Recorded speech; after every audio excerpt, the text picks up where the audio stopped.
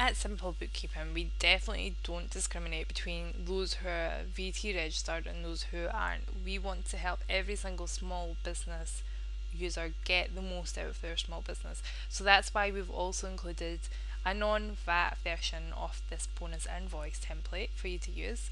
So again, just as you've seen from the VAT template, it works the exact same way except for you don't have the VAT element. So again, your company details here, and those stem from your setup page. You'll see who the invoice is to.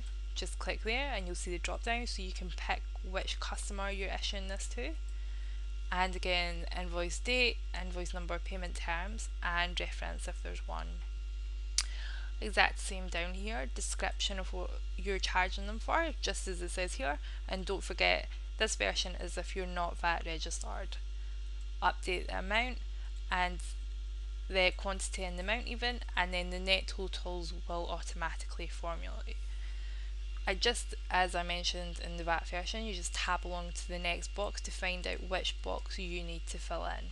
And when that's you filled them all in, you'll be able to see when you scroll down to the bottom the total that is due, and of course your contact details, which you can change in the setup page. Just like the invoice for VAT, don't forget to record this into your money in, the exact same layout as we've seen before.